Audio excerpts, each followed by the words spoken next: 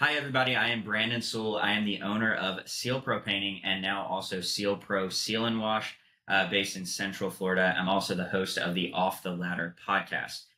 We exist to help home service business owners learn so that they can lead well and ultimately live life off of the ladder. Today's guest is actually somebody local here to my market. His name is Colton Jones. He's a young entrepreneur and he is hustling out there, making big things happen. And he owns Top Team Moving. So Colton, welcome to the show. I'd love for you to just give an introduction to the listeners, let them know, a little bit about yourself and how you found yourself owning Top Team Moving. For sure. Thank you, Brandon, for having me on. Yeah, for sure. So moving, got into it. I, went to UCF. I was really ahead of schedule as far as schooling went because there's dual enrollment here in Florida. So I had basically all my college done. So I spent a very short time at college. I went to UCF. I was on the cheer team there. And one of the buddies had graduated like a semester before me. And he was working for College Hunks Moving. Yeah. And moving and junk removal. So he was working there and I just needed something to do right after I graduated. He made that recommendation. So I was just trying to, keep my hours busy with something making money, even though it wasn't that much money. Sure. It was a good way to get started. I've always known that I wanted to be an entrepreneur. I've always had that sort of mindset and that goal. I worked there for a couple months and that was it. First day, which was funny to me, is I've really never had a job because I've always done these side hustle things. So sure. I went into work at this moving company making like $12 an hour. And my first day was a long day. It was a full day. I'd made like $90 and that was like the most money I've ever made. I was so pumped. I was excited. And then I'm peeking over the driver's shoulder and the bill is $4,000. Oh, okay. So I'm like, hold on. I mean, everyone was hyping me up because I'm an athlete. So that everyone was hyping me up like, this guy's D1, like he's, cheerleader in college, whatever. And like hyping me up as a mover just because I was like lifting heavy things and maybe I guess not all the guys on their first day would do that. So it was just like something I was like, well, they're hyping me up. I feel like I could, do this. And I've always wanted to be an entrepreneur, start my own business. So this is a good start. And I definitely recommend that, starting a moving company is a great first business just because there's so many different parts of business that you're going to learn about. Really, any home service business. So you're in painting. I see it as the same way. You're just going to learn so much about business. So it's a good first one to start. I see myself having lots of businesses in the future. You just purchased another business. So it's just like you learn the method and then you can do it over and over again. And that's what I'm working on now. Yeah. It's like you said, once you start one thing, you realize like there's just some really like key things that kind of just are involved in running any business. And then from there you can kind of change it up, do different things. So that's definitely true. So you worked for this company and you decided like you saw obviously there was opportunity to make more money for yourself. What was the time frame of like working there, and then what actually like pushed you into starting your own thing, and when did that happen? For sure. So, my goal is to get into real estate. That's always been my goal. So, moving is gonna get me to that eventually. I see myself having storage units one day.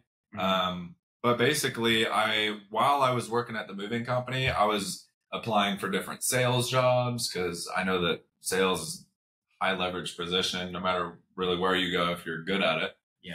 So I was applying for sales jobs. After work, I was driving around and looking at wholesaling real estate. Heard of that? So find like a rundown property, see if you can put it under contract, sell the contract to someone else for a profit. So that's what I was doing. Okay. So I went and applied to all these sales jobs. They didn't want me. I don't know why. Went to, I was driving around trying to wholesale this real estate. That wasn't working, but I was driving around and I saw a couch on the side of the road. And like a few days earlier, I was watching this YouTube video of Ryan Pineda. Yeah. So he has these videos about flipping couches, and I saw that a few days before, and I was driving through looking for rundown houses wholesaling, and boom, there was a couch. So I was like, I'm gonna give this a try. So that's what I did. I went and picked up the couch, and you know, it was like a couple weeks later, like I learned that that's a long turnaround time for what you want to buy and sell a couch for. But a couple weeks later, you know, I picked it up for free, sold it for like $260 or something. And I was like, I mean, the amount of work and time that I put in to make that money versus the amount of work and time that I have to go out and do moving to make the 260, it's just higher leverage. So I just started replicating You're that. like, okay, this could be something. Yeah. So I did that, and I was like, you know, I am going to get into business.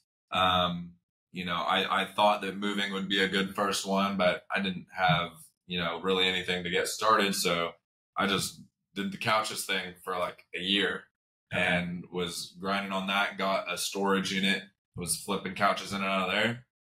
And it was like an easy transition into having a moving business, because eventually I had to buy a truck to pick up couches, deliver couches. And these people that I was meeting who were getting rid of their couches, a lot of times they were moving.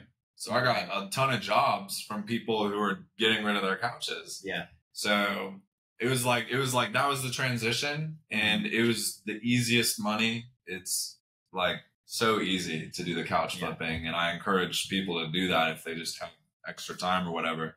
But yeah, you know, it eventually just turned into a moving company. And I saw there was just like limited opportunity in the couches. And I saw, hey, if I get into being more of a business owner and having a system that generates money, I saw a moving business being a better asset than a couch flipping business. Yeah. So even though the couches were making more money than moving at the time, I decided to take that leap and go towards the moving.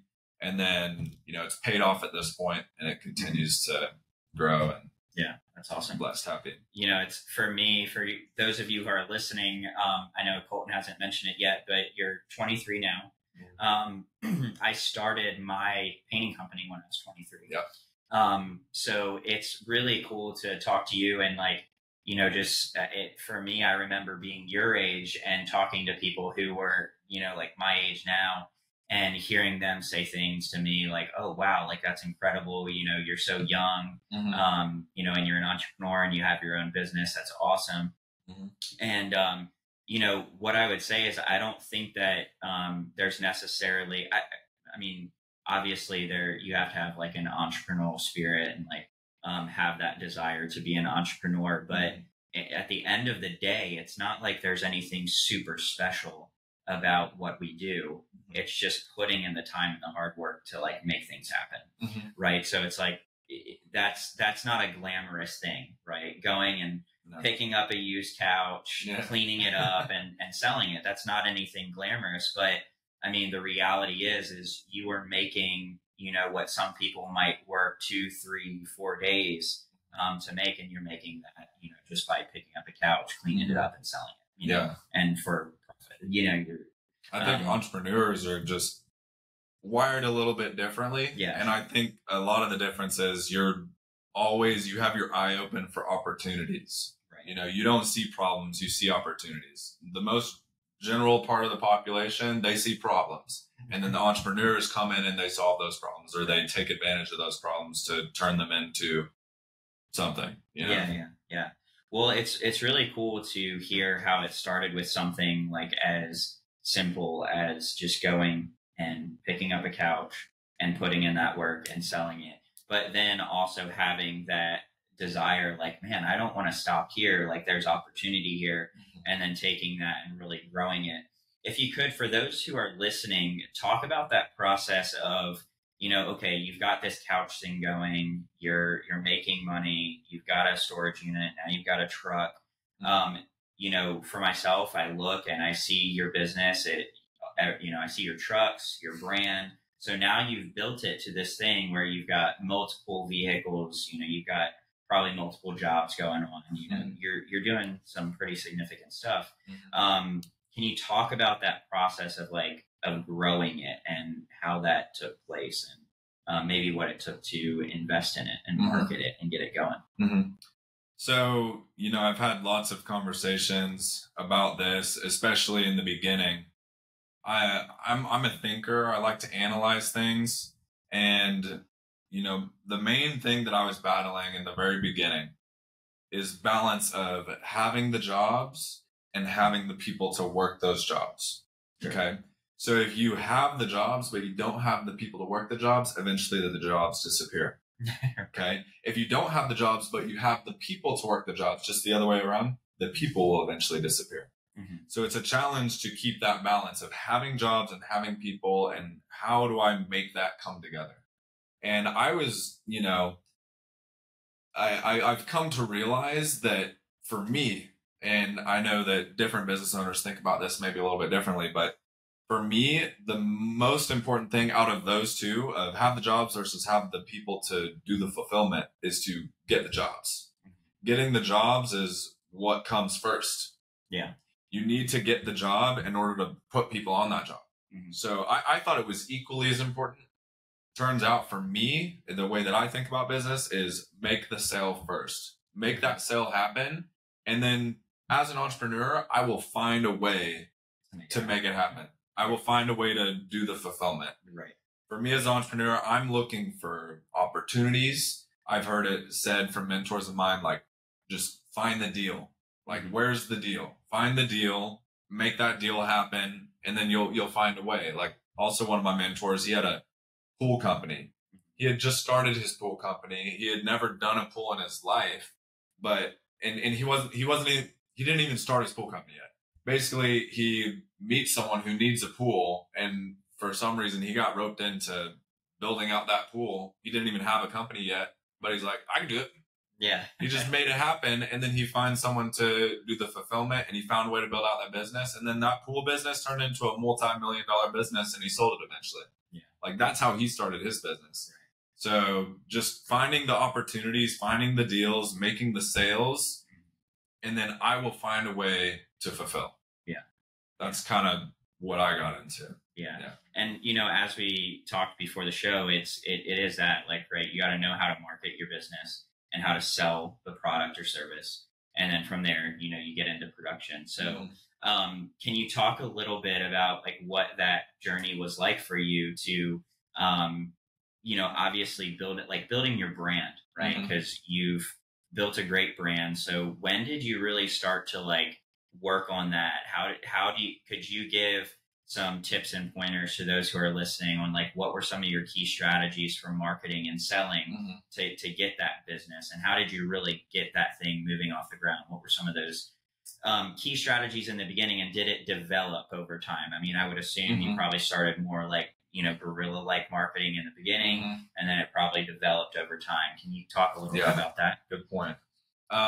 It definitely has developed over time, and I feel like I'm just getting the hang of things there.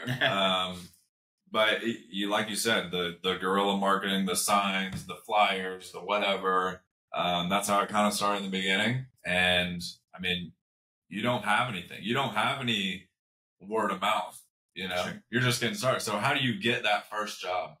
The first jobs really came from, friends who were moving, friends of my family who were moving. My mom put out a Facebook post, and boom, we got a couple jobs.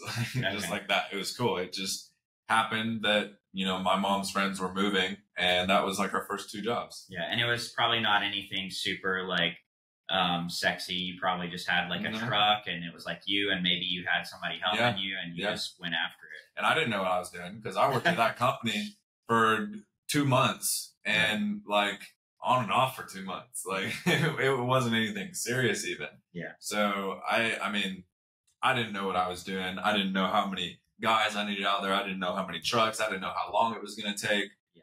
I didn't know any of this, but I just knew that I was going to come in and make the job happen, treat the customer right, give them the best experience that I could. Yeah. Our service, our operations has improved so much since that time, of course, but I just made it happen. But as far as other marketing goes, it started with the flyers, the Facebook posts, the road signs. We did a lot of road signs. That's how people found us in the beginning. Then as we started growing and we started getting more clients, we really pushed Google reviews. My biggest suggestion with that is, incentivize the guys to do it, have them carry a card where they can give that to the client at the end of move day. Yeah. So once the service is complete and, client's so happy, you just did the walkthrough, they're stoked, and you give them that card and you're like, hey, would you mind leaving us a review? That's smart. Yeah. And then you don't leave until they leave the review. Make sure they see it. Yeah. You're not going to text them a link and say, hey, whenever you have time. Right. They're going to forget about it. They don't care. Some of them do and they will, but if you want a higher conversion rate on that, do it before you leave the job site. Yeah. So we really push Google reviews. And if anything, we're not always perfect. Moving day doesn't go always how we want it to. Maybe there's a damage, maybe guys show up late, whatever. We're going to do what we need to do to make it right and keep that brand and that reputation strong. Yeah, that's good. So online Google brand is really important. And then I've got into Google Ads, SEO, and I've hired, agencies out to do that. For me personally, I've kind of moved away from that. I haven't had a whole lot of luck with it. With ads and stuff like that. I think it is something, ads are helpful because you can turn it up and you can turn it down. Right. So you have control over, how many clicks you can get today, or how many views you can get, or impressions, or whatever, or how many calls in some places. There's the local service ads, there's the thumbtacks, the ANGs, so some of those are by the call or by the message. So you can turn it up, turn it down, and that's good. But now we've kind of moved into the phase where I want most all of our business to come organically and come word of mouth and come from the community. So just getting super involved with the community, getting super involved with leaders that are in the area and creating relationships with them. Yeah. And asking who do they know, who are their friends, and just building out that network. So that's me, just boots on the ground, going and meeting people. And no, that's brilliant. I think I kind of had a similar journey as far as my marketing goes. Whereas in the beginning, it was I didn't really have a grasp on how to network, how to build those relationships, and how to get my business out there in that way. So early on, it was I just looked at the, lead services as low hanging fruit. It was okay, I know if I put this money in, I'm going to get the leads. And then now I just need to go convert them. So it was being quick to call, quick to, bid it, and quick to close. And that would get us a good amount of work. But then I started, as I grew as an entrepreneur, and learned, I was wow, those are really high acquisition rates for those leads. It's if I can learn how to market my business myself through, like you said, building community, networking and things like that, building relationships, and then also just my brand, giving my brand equity in the community, it would be huge. So that's really our focus now. And so now we make more money because we're not spending so much on lead sources that, don't convert well, or they're just really high acquisition. So for the lead. So, that's really good. And I think that's useful to those who would be listening to this. So just to go over this, maybe a little bit more in depth, as far as the branding goes. So you've obviously, when you're first starting out, maybe you're just working out of a truck. I think you've got a really great thing going with your branding, right? So I see your trucks everywhere, see you, it's just, I'm repping it all the time. Yeah, always top team moving. So, can you talk a little bit about that and what maybe your thought process is with branding, how important you think it is? Could you give recommendations to people who are maybe on the fence of man, do I just do some simple lettering on my vehicles, or do I build this brand? What are your thoughts on that? Yeah. So, I have people in my life who are much higher level here in this aspect of business. But as far as with the things that I have learned, I see branding as reputation at the end of the day. And you got to really make sure your reputation is solid, that you protect it. There's online reputation, and then there's, your networking, your community, those circles. Make sure your reputation is strong there. And I look at brand and reputation as very similar. But as far as, building your brand, I think, you're trying to tell a story. Mm-hmm. People are drawn into that. People connect to that. So if you can find a way to tell a story that people can connect to, I think that helps build brand. I think what a lot of home service businesses are missing out on is showing off the stories of their people in their business, mm-hmm. or showing off the stories of the people that they're serving or the jobs that they're doing, or showing off, telling a story about people in their community or, places in their community. Like, we live in a beautiful place here on the Space Coast. So what I'm really pushing right now is social media. And we've been doing it for, since August 2023. And we've really just dialed in on that. And I feel like social media has been the best brand building tool that we've been able to use. Sure. And it's highlighting jobs. I really think it's about highlighting people, because you look at most home service businesses, I'll just say moving companies, because I'm most familiar with them. Most moving companies, you go to their website, you just see their trucks. Mm-hmm. You just see a bunch of pictures of their trucks. I feel like people, especially with moving, they want to know who's coming into my home. Yeah. It could be the same thing with the other service-based businesses, because, home service, because you're going into their home or you're going outside their home, you're on their property. So who's going to be on my property today? That's what clients want to know. They want to feel comfortable with that. And yeah, just to highlight people rather than trucks. Yeah. Trucks are important, but people are so much more important. And that's what I've really said since the beginning. This has been a big thing that I preach, to our guys, to, people that I'm networking with or on the phone when I'm talking on Instagram. It's really important that, like, your greatest asset as a home service-based business is your people. Right. They are the face of your business. Your technicians that are going out there, they're the ones who are providing the service, and they need to be top notch. Mm-hmm. As a newer company, I don't have all of the resources that these bigger companies do. So, we take care of our trucks the best we can, but they're all used trucks. Like, I don't get these brand new trucks or anything like that. Right. So it's not that. It's not the big facility that these other moving companies have that offer all this big storage and all this office space, whatever. We're very lean as far as the overhead goes, and right. And we're operating out of a storage facility right now. Yeah. And eventually, we'll grow out of that. That'll be somewhere in our future.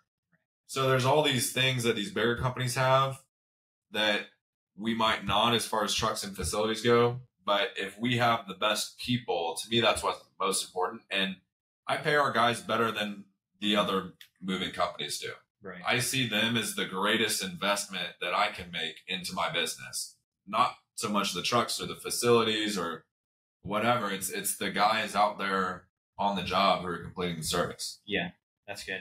Yeah. So, I mean, obviously, people, I say the same thing too. Like, your people are so important, right? Getting your mission and your vision, mm-hmm. For the, who you want to be as a business and what you want to accomplish, your values, core values, making sure you're preaching those over and over again so that your people understand, who you are, mm-hmm. and why you're doing it. And that's really powerful. And obviously, like, one of the most important things that you keep bringing up is reputation. Like, your reputation is everything.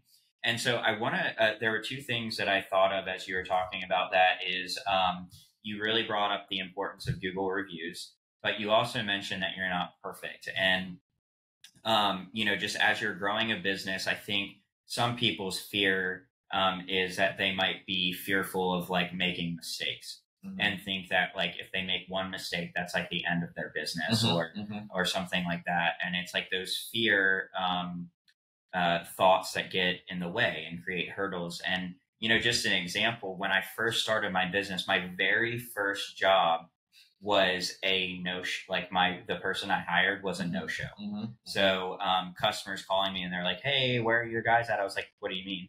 Like they're not there. And then that person ghosted me. Like didn't even call me back, didn't follow up. And then I hired another guy. He showed up, but then he saw the job and he was like, "I can't do this."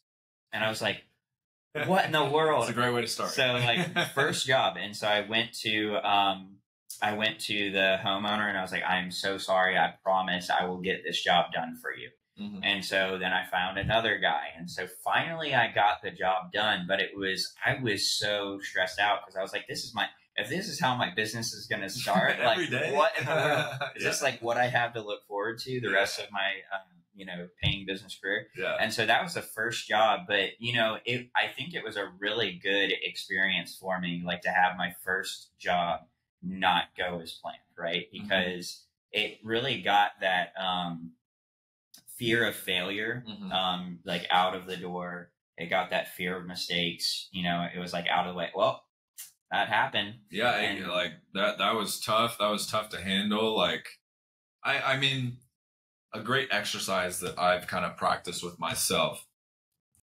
because things do go wrong. Problems come up, and as the entrepreneur, you are the business owner. So there's all sorts of people in your business. If the problem is big enough and crappy enough, eventually it gets filtered down to you. Mm-hmm. So that's you being an entrepreneur. Eventually you have to solve the problems that no one else wants to solve. That's your responsibility. Okay. So you get here as an entrepreneur, and my mental practice that I take anytime something is really going wrong, I'm having a bad day, stressful, whatever. I just have such big goals, such big ideas in my head of where I want to be. And I tell myself, "Hey, Colton, if you can't figure this out right now, what makes you think that you can be trusted with the problems that are going to be coming in your future?" Yeah. Right? Like, if you can't handle this right now, how can you be trusted to handle the problems that are going to come 5-10 years from now when your business is so much bigger? So I'm like, okay, fine. I got to make it through this, because I have to train myself to be able to handle this so I can handle the bigger problems in the future, because I don't see where my life is going. I don't see my problems getting any smaller. Right. Again, as an entrepreneur, I'm a problem solver, and my problems are just going to continue to get bigger, continue to get more complex. But I'll have all these cookies in the cookie jar of, "Oh, I've done that. I've done that. I've done that. I've done that." And then I've come to this problem, and I look back at all these things that I've done and I've completed and I've made it through, and I'm like, this is just one more thing. This is part of life. This is part of business. This is part of being an entrepreneur. I'm going to get through it. Yeah. And I think that we've talked about this before on my show, is like the more that you face those situations, the better you get at handling them. Mm-hmm. And I think for me, I'm a big believer in journaling and just having that discipline. So even when those situations come up, I'll write about them, and then I'll kind of write how I got through it. Yeah. And then what I can always do is I can always go back and reference wow, I went through this really hard time, but I got through it, and what was my perspective, and what was my mindset? And then it grows over time, so bigger, more complex problems come. And then you learn to adapt and change and grow in that. And I think it's just having that mindset. So 2022 was one of the hardest, years I've ever had in business. I thought I was going to go out of business, but I remember in that season, and I've shared this before on the podcast, is I just told myself, I was like, all I have to do is just wake up today and win, right? So if I can just stack wins, then eventually I'll be fine, right? It's just well, I'm not going to die, right? Yeah. The worst that could happen, right? So can I wake up today? Can I put my clothes on, put my shoes on, and go to work? And no matter what comes my way, just solve the problems. Yeah. So when the problem comes, So good. solve it. Yeah. You know, and then, you know, you just keep head on, just take the problems head on. Okay, this is the problem I have to face today. Yeah. Okay, solve that problem. Check. And then it's like you just stack up these days, you stack up the wins, and then next thing you know, it's like things are smooth sailing, and you're like, why was I even worried about that? You know, because in the moment, I think what can happen is you get in your mind and you think, oh, this is the end. This is the worst thing that could happen. You know, but just saying, oh, you know what? It's just another day. You know, just win. So I think that's really great that you mentioned that, and yeah, it's just you know, having a growth mindset is important as an entrepreneur, and you just you know, just keep going to the next level. So I think that's powerful. So we've talked about, you know, how you got started. We talked about some of the marketing and sales. Obviously, the next step is production, and you know, one of the things that I wanted to talk to you about is like discipline. Because obviously, like, you have to have discipline as an entrepreneur. Obviously, like, you were an athlete. My wife was a D1 athlete as like a gymnast, so she's like one of the most disciplined people, and like, seriously, like gymnast, just I have so much respect for my wife, and you know, just the discipline that she had to have to like accomplish that in her career, and you know, so I know that when you reach that level as an athlete, there's obviously a lot of discipline that's involved, right? And commitment and dedication to your skill set and your sport. So I'd like to dive into like, how do you think that contributed to your success? And then I know you also are a big fan of jiu-jitsu, and that's something that you're involved in. So I'd like to also talk about what you do currently to keep a sharp mindset and discipline to, you know, tackle the things that you do as an entrepreneur. So can you talk a little bit about those two things as an athlete? Yeah. So, I mean, as far as discipline goes, I think the main thing is being disciplined with your time as a business owner. You have to, and especially getting off the ladder, getting off the field, you have to understand the value of your time, and understand what activities are going to have the highest leverage for you to be working on. So for me, the biggest thing with discipline that I've been working on, and I'm not perfect, I'm continuing to get better at this, but just managing my schedule, managing my activities. I've heard that, you know, time can't be managed. We can't control time, but we can control our activities on a daily basis. So I think it's important to know your to-dos. You know, these are your things that you just need to check off the list day to day. And then you also need to know your major objectives for your business. And these are like your major goals that you're trying to get done that will really push your business forward. And to really not overcomplicate that, I think the human mind, it works best thinking in threes. So if you just have three major objectives, that's what you're tackling, and you're focused on those. That's how I like to operate. Not everyone likes to do that, and then other than that, just like know your to-dos and have that written down the day before. To me, that helps me stay more organized with my time, and be able to manage my activities and make sure that I'm having the right activities in my schedule.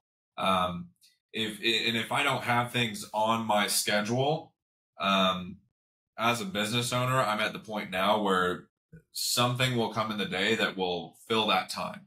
Okay. So I have to be very disciplined with my time to say, I'm working on this. I'm not going to let something else come in and take over that time. I'm disciplined with my time. I work on this. This is what I'm working on. You know, if there have been times where, you know, I don't have something on the schedule, there's an empty spot, and I get guys calling me out on the job saying, oh, we need help. Oh, this stuff is heavy, or, you know, which is, you know, that's all good. There's going to be things that happen. But I hear that, and if I have open time, then I'm like, oh, shoot, I got to go help them out now, because that's just who I am. I want to get out there, get hands-on help, just stay busy, stay working. But if I have something on my schedule that is a higher value activity than going out and doing moving, number one, the guys are going to figure it out. Or number two, I'm going to call someone else to go out there and be the help instead of me. Yeah.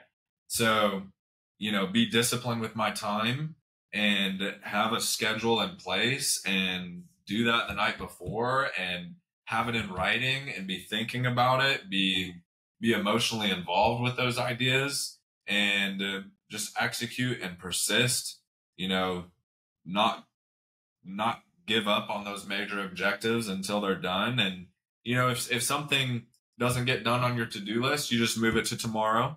And I've read different books, but Eat That Frog by Brian Tracy is a really good one, where you wake up, the first thing you do is to be the worst thing in the day. Like, just get it over with. Yeah.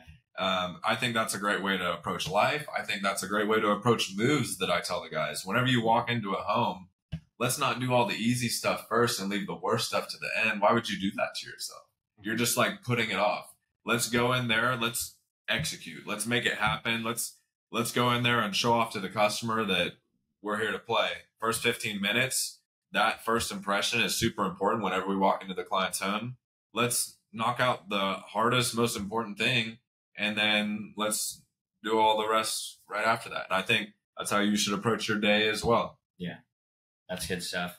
Yeah, I love what you're saying about, like just getting stuff done, being strategic and having like to-do lists, prioritizing what you have to get done. Obviously, if you're going to, like you mentioned, get off the ladder, you have to be able to prioritize your time and what's going to be the best value of your time. Like you mentioned, like for me, I tell my guys all the time, they'll be like, hey man, do you want to come out here and help us? Or,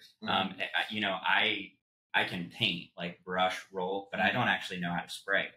And so my guys will be like, hey Branden, you want to grab the spray or you want to spray? I'm like, no, you don't want me to spray, because if I'm here spraying or if I'm doing your job, then I can't be out doing what I need to be doing, which is growing the business, getting more business, marketing, networking, and selling. So if you want to have a job, if you want to be able to work and make money and put food on the table, then you need to let me do what I need to do, which is run the business, right? Get the jobs, sell, network, and do that. And, so it really is like, you have to like draw the line and know like, okay, this is, I have to tell myself sometimes, because I've made the mistake in the past, and I tell myself, stay in my lane, right? I need to stay in my lane because in the past, I would get into these situations where I was like, I have to go solve this problem, right? It's like, I have to go paint this, and that's the only way it's going to get done. And the only way the customer is going to be happy and cover myself financially and all these things.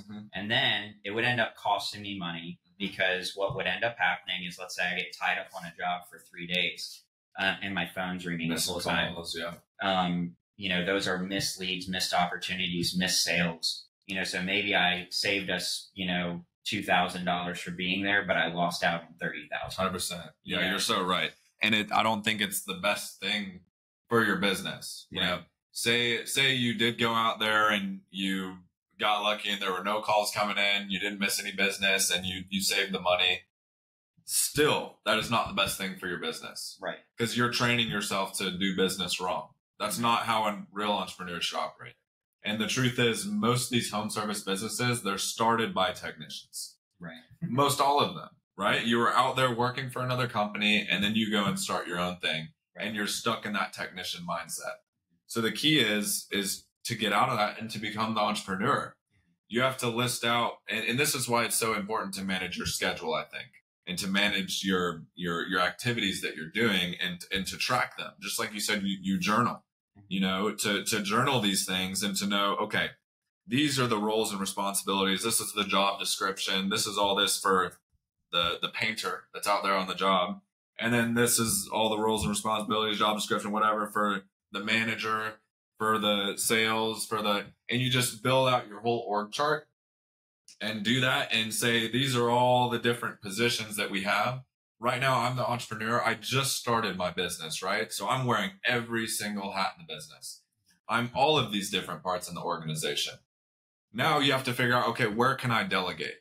And I think you make that decision on, there's a few different things, but it goes back to, usually I would first hire out a technician. So you can just get out and start working on the business rather than in the business. That's where most people go. But, I would say look at your business and look at it as an organization, and there's lots of different people in it. They may not be here yet, but you as the entrepreneur, your goal is to get them here eventually and to build that business to where there are these different people managing these different positions. Right now you're wearing all the hats, but eventually you have to pass those hats along to someone else. And if you have that all imagined and on paper and planned out, it'll be much easier to do. And, some people take different paths on what they decide to delegate first. I know that I made the mistake of hiring a bookkeeper, and it was just like too soon in the business. And I was like, oh, this is something that I don't want to do. I don't want to learn it, yada, yada. And I was paying her $500, $700 a week. Oh yeah, that's crazy. for bookkeeping. And the reason that that bookkeeper was able to get away with that, and the reason that I made that mistake, is because I had no idea what I was delegating. Mm-hmm. So before I delegate something, I think it's important that I get in and I learn it and I understand it. And then I build out that job description, and I build out the processes and procedures, and I just build that person, and I'm in it, and then I pass it along. And, I don't skip out on just handing them, their responsibilities and say, go at it. No, I come in and I teach them, and I say, hey, this is how we're doing it, and I'm an entrepreneur, so I like to delegate and get their thoughts too. So I'm going to say, hey, this is your job now. This is what you're doing. I'm going to be here to train you, help you out. But do you have any ideas? Like, what would you do differently here? Is there anything that you would add? Is there anything you take away? And then that way they're really involved and they start taking ownership. So that's kind of what I've learned with delegating. So now, we have all of our movers out on jobs. We have an admin, Katie, that I've hired. She's in our office, and she handles a lot of the calls from 11 to 3, and she does all the follow-up throughout the day, managing customer relationships. So, I haven't even hired her full time. It's from 11 to 3. Yeah. But that 11 to 3 is my time to go out and meet people and build network and make sales and do what I need to do. Yeah. Eventually that position will grow, and I'll need more of that. I think the next person I'll hire and pass that hat along to is sales, and then it'll be operations. And then once I've done that, I'm pretty much out of the business, and we'll see where we're going to grow from there. Yeah, that's good stuff. So we've kind of naturally transitioned into like production, right? Hiring people, getting the work done.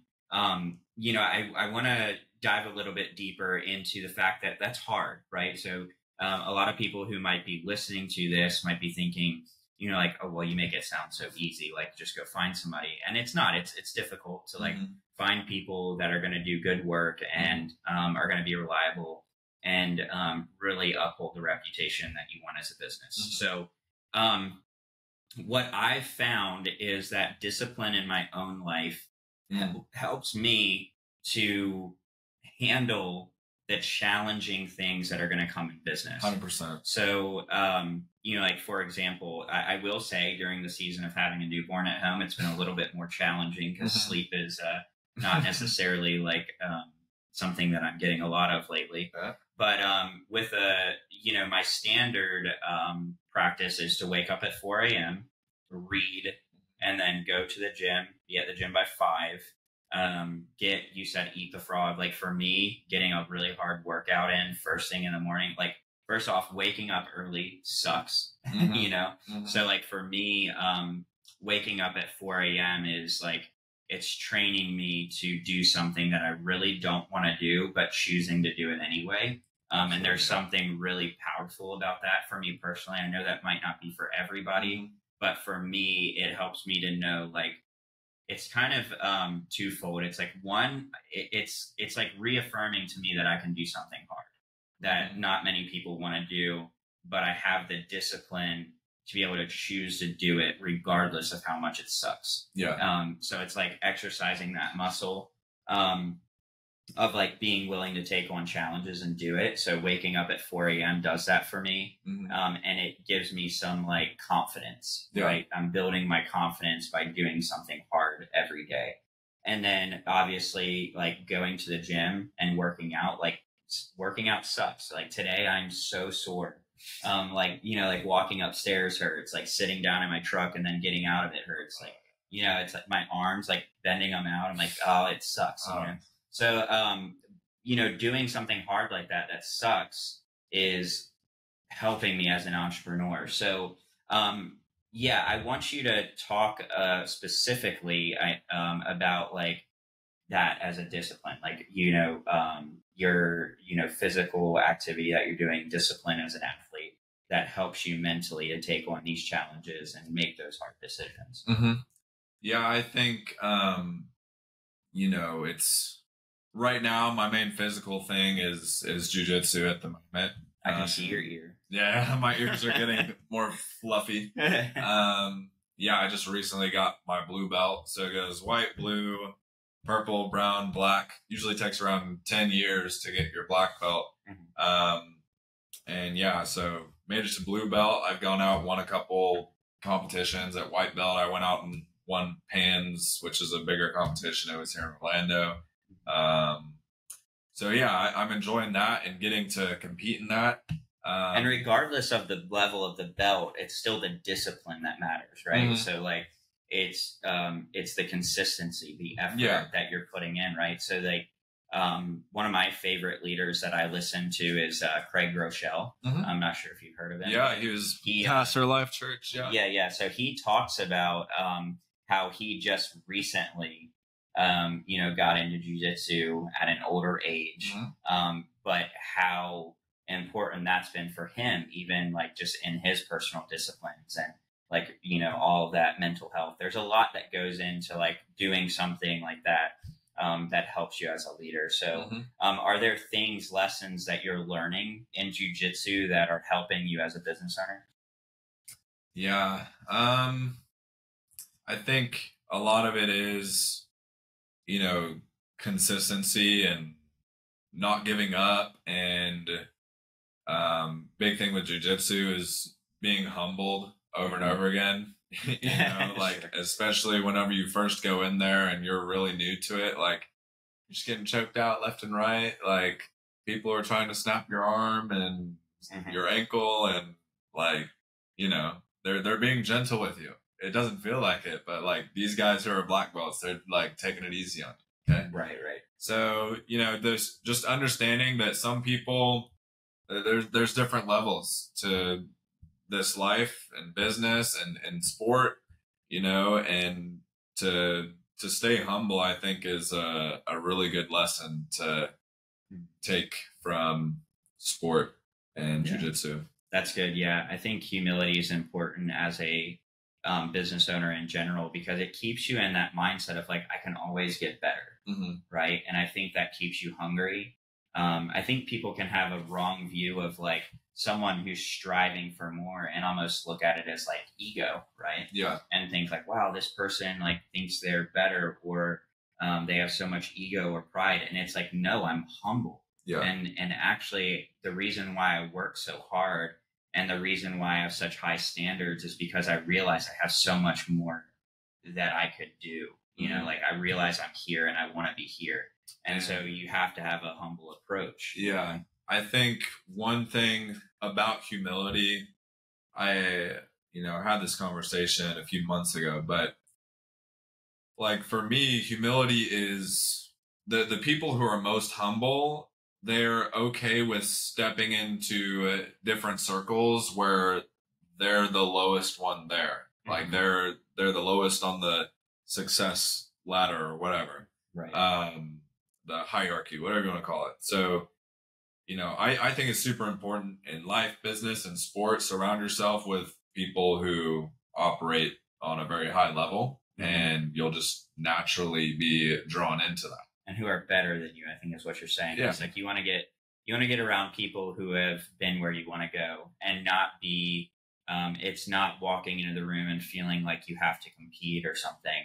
It's walking in and saying, wow, what can I absorb here? What can I learn? How can I take an approach of saying, like, you know, I don't have everything figured out, but what do these people that are very successful have that I want? And I deal with this with my guys sometimes. It's like, you know, they want to, when criticism comes or critique, there's defensiveness, right? And if you have a growth mindset and you're humble, you can't oppose criticism or the opportunity to grow or learn, right? And so I think it's important that we model that too for people who work for us. Like I tell all of my guys, I'm like, how can I get better? You know, I'll ask them, you know, when we have employee reviews, I say, hey, you know, in this, you know, amount of time that you've worked for me, what you know, I don't want to be the one that's just sitting here and, you know, putting you under the spotlight, but tell me, like, what are some areas where you think that I've made mistakes? Where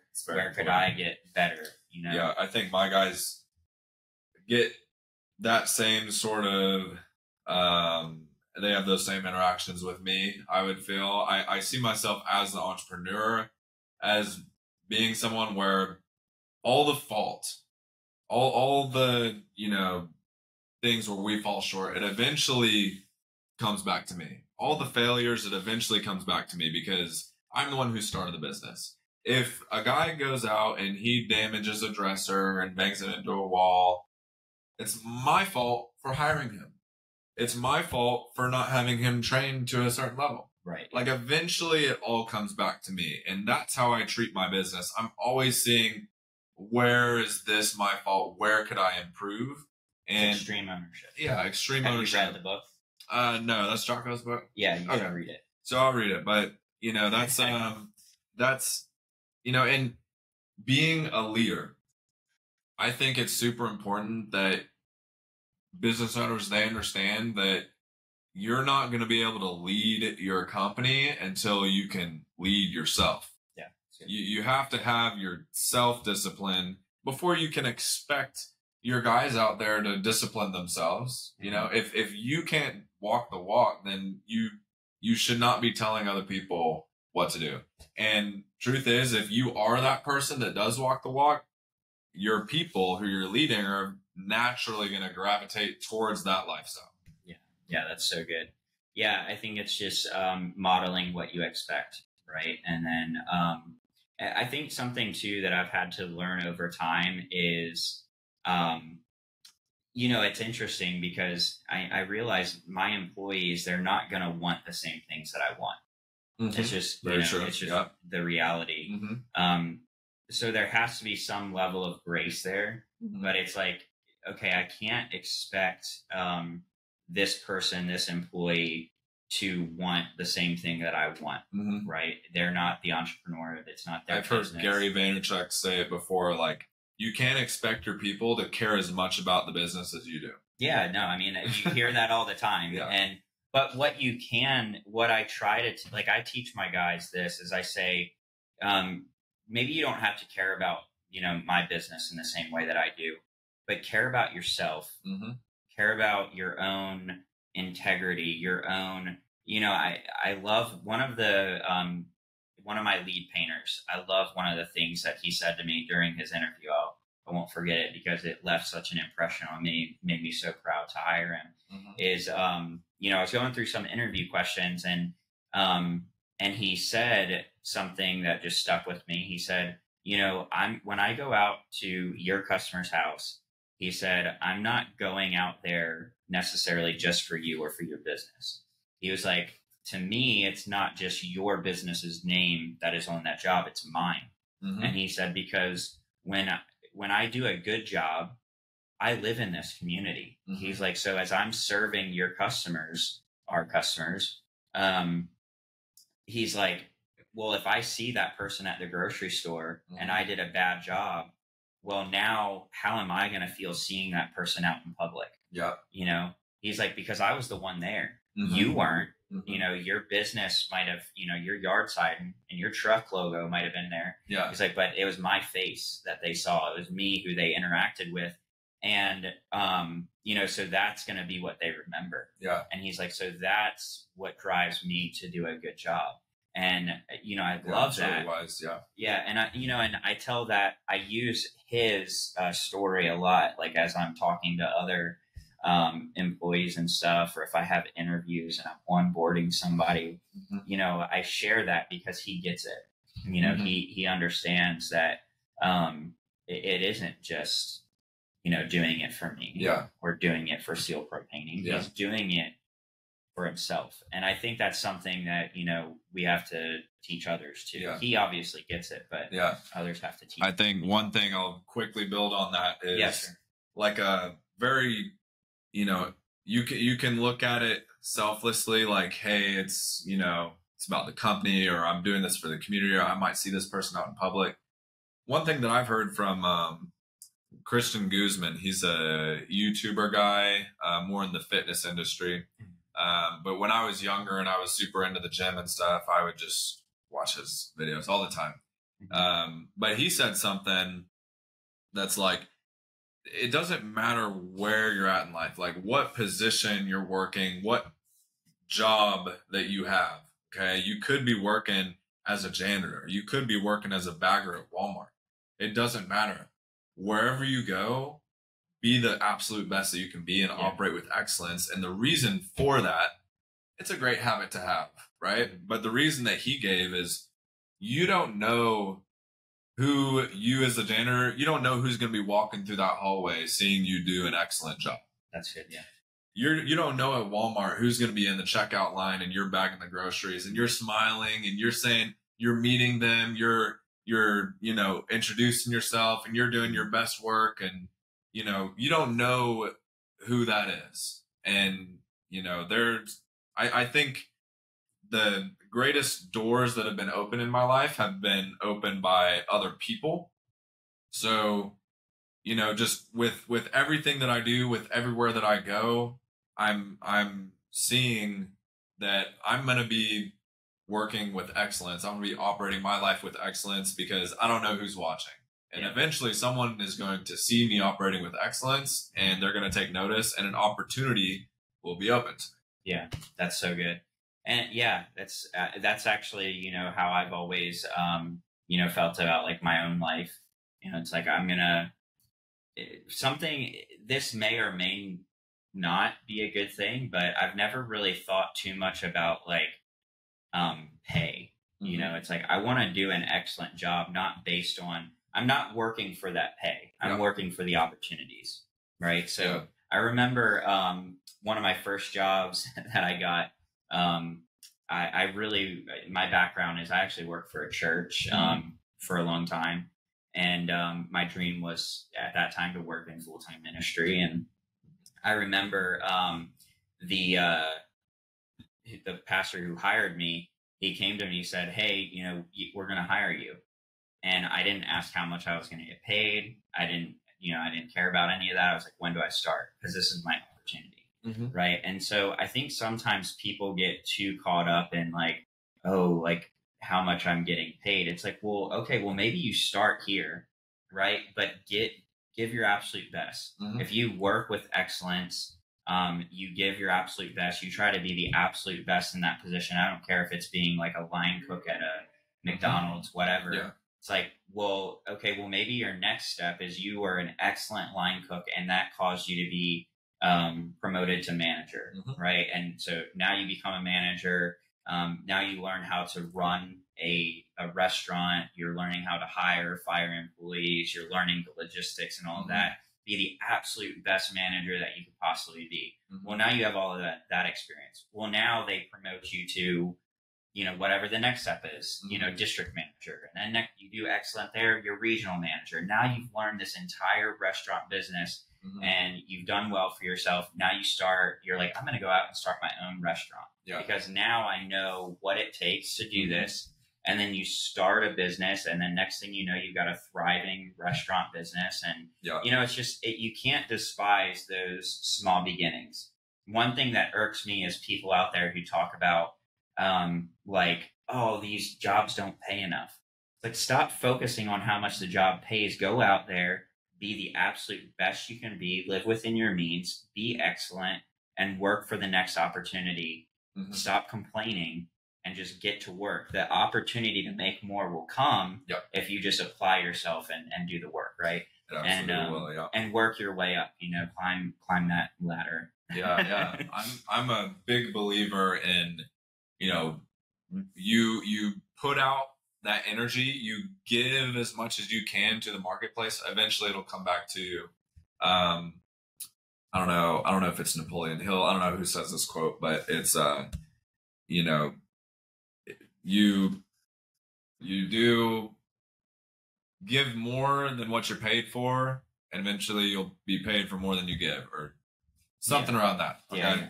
So just like give as much as you can, and it'll eventually pay off. And most people, like you said, they are concerned about the money. They are concerned about the paycheck, which they have every right to be. But, if that's your only thing that you're concerned about, and you're looking to just show up and clock in, clock out, and do the absolute minimum, then you're just a part of the system. You're a little rat in the race, and you're going to stay there. You're not going to be able to move up in life, because in order to move up in life, you have to do more than what you're paid for. I believe in that, because, that's how you do more than what you paid for. You'll eventually be paid for more than what you do. Yeah. Eventually you'll upgrade in life. You'll start learning new things. You'll meet new people, and opportunities will come, but it's not going to come if you're doing the absolute minimum and just showing up to clock in, clock out, trading your hours for dollars.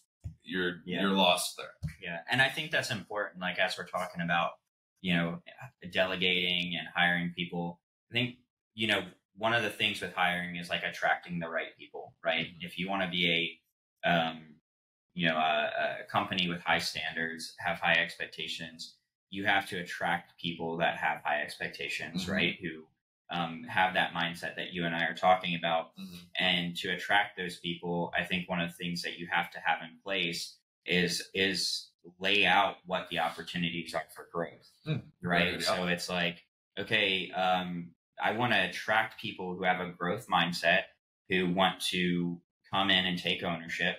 Mm-hmm. Well, what am I marketing to them? Mm-hmm. When I bring them on board, am I showing them that, hey, this is a place where you can grow, you can have a career, you can advance, you can go to the next level. Yeah, absolutely. And so I think that's something where, like, if you're listening to this and you're a small business owner and you want to get off the ladder, you want to grow your team, well, become attractive, mm-hmm. Like, become the place that excellent people want to be, mm-hmm. right? If excellent people look at your business and they're like, wow, this is unorganized, I don't see any opportunity, yep. The owner's a mess. Well, yep. You can't expect people who have drive and ambition to mm-hmm. want to work in a place like that. Yep. So that's why I think it's so important. Like, just be excellent. Mm-hmm. Like, if you're going to, and you may not be there right away, right? But have that mindset of, like, it's not, the marketplace is not the problem, right? For my hiring issue. Mm-hmm. My hiring issue is me. Yeah. Why is my business not attractive?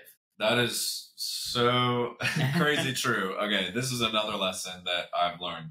Before I even got into business, there were so many people that said, oh, it's so hard to find help. Oh, it's so hard to find people, like all these business owners. Those are loser business owners. That's a part of business. Like, you have to find people to work, and you have to be good at that, and you have to treat them well. And like I said in the beginning, there's the balance of having the jobs and having the people to work those jobs. Mm-hmm.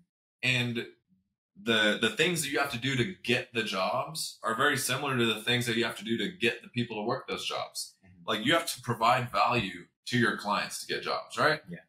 You have to provide value to your people to keep them around and make sure they're doing good work too. Mm-hmm. So to understand what's valuable to people, to understand what they ultimately want, and be a business that can provide that to them, I think that's super important. And I've said it like this to our guys is, there's the client, there's you as the technician, and then there's the company. Company, crew, customer. I had 3 C's. So the customer, we're going out, we're servicing the job for them. That's what the crew's doing. And then the company is kind of managing the crews and leading the crews to go out and do that. And I think there's an order to things. I don't think the company should be so concerned about the value being given to the customer. Okay.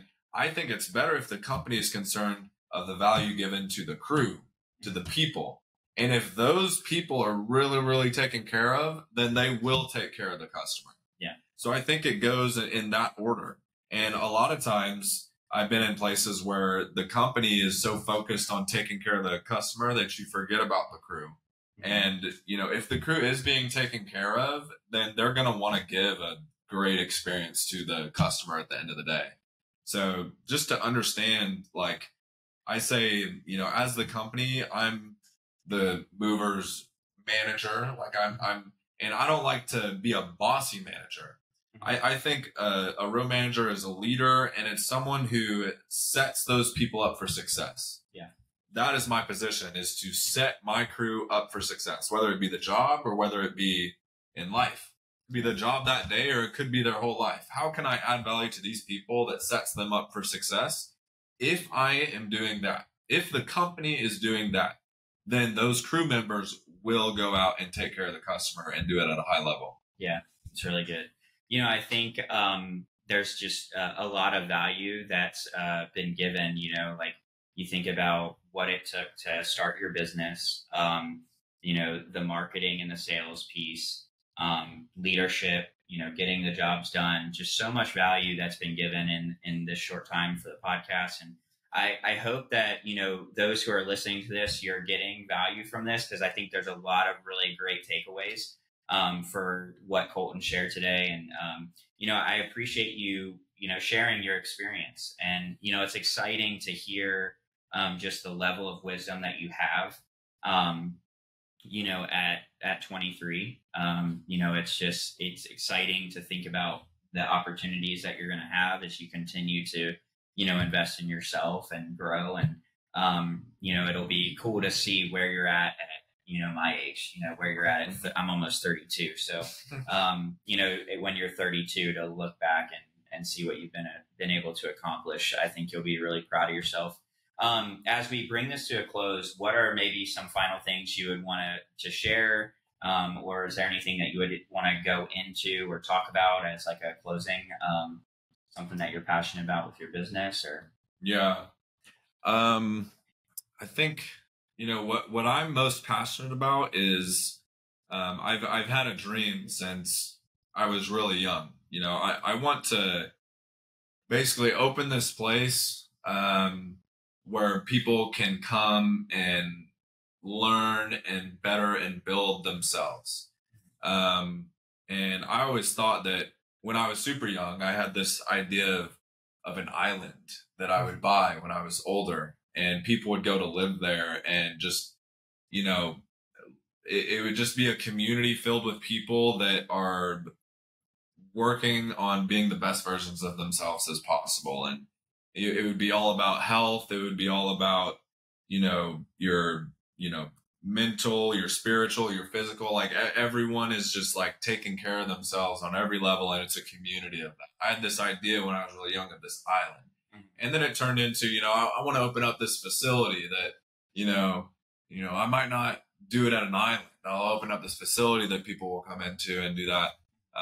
But now what I feel it's turned into is it's a moving company. Mm-hmm. I want people to come into this moving company, and, the crew, like I said, or just anybody that the moving company touches, I want their life to be improved. Mm-hmm. I want every room that I walk into, my guys walk into, or my company has some sort of presence in. Mm-hmm. I want people to feel like the best version of themselves whenever they are in the presence of top team and our culture. Yeah, that's good. And I want people to grow and build and just, improve and become the best versions of themselves as possible. And I think Top Team Moving is a great vehicle to do that. And a lot of times the movers who are coming in, they're just getting started in life. A lot of these technicians in these home service businesses that we have, some of them are younger, some of them are just getting started, or they just got into this trade. Like, how can we set them up to not only teach them the trade, but also teach them other things about life and build them in those ways? And, you know, my plan isn't to keep these people locked in a top team. Yeah. I want to build these people, and I want to give them opportunities to grow in something that they really want to do, that they're really passionate about, that they see a future in. I have that entrepreneur mindset. If someone wants to go start their own moving company, by all means, go out, let's go do it. And I'll support you. And it can be in whatever, but I just want it to be a personal development environment. That's what my company is supposed to be. Yeah, that's good. Yeah. And I think when you make it about the people like that, you'll see more success and fulfillment in that way. And as you were talking about, just your story as like being young and having this dream of this island, it's funny because I like I said, I really believe in journaling. I think it's a powerful tool for just personal development. I'm a Christian, so I believe in what the Bible says. And in the book of Habakkuk, it says, write the vision and make it plain. Mm-hmm. And so I think there's a powerful aspect into writing down what your vision is for your life, mm-hmm. Writing down goals, dreams, and then working towards those. Mm-hmm. And it's funny, I have a stack of journals, it's probably 3 feet high. Serious? Yeah, seriously. Yeah. A stack of journals that I've had ever since I started writing when I was 14. Mm-hmm. And I've got a stack of journals, and I can go back and look at them, and I see the most bizarre ideas, entrepreneurial ideas. Yeah. I remember there was one, I think I was 16. I had this dream, and I have it written out in a journal of having this facility where there was a wave pool, and then it was I was going to sell apparel based around surfing and and then we were going to have a missional aspect of it, mm-hmm. of traveling as surfers and doing missions work. And my whole dream was to build this, surf park. Mm-hmm. And it's funny because I see Kelly Slater doing that stuff and all these other wave parks. And that's not in my, my future, I don't think it, but I think there's something powerful about, dreaming, mm-hmm. Dream big. And, I say it all the time. People ask me, how'd you get into painting? I'm I didn't choose it. It chose me, mm-hmm. but I'm going to make the best of it. Right. Yeah. Of the opportunity. And it's turned into an amazing opportunity for me. And, it's been that, avenue for me, that entrepreneurial outlet. Mm-hmm. And even if it's not exactly what I thought it was going to be, it's still what I'm passionate about now. Yeah. So, I think just over time, that stuff can develop. But it's really cool to hear, what you want to accomplish and, how you look at your business. And I think you're going to be super successful. There's no doubt about that in my mind. You just keep at it, and you're so young. It's it blows my mind. And it's so funny because I think back to when I was 23, people said that to me. Yeah. You were getting the same comments, right? Yeah. So, but it's cool to now be, I used to be in the place where it was I was the youngest guy. If I walked into a room of entrepreneurs, I was usually the youngest one there. Mm-hmm. Funny enough, until you showed up, I was the youngest one in our networking group. Really? Colin.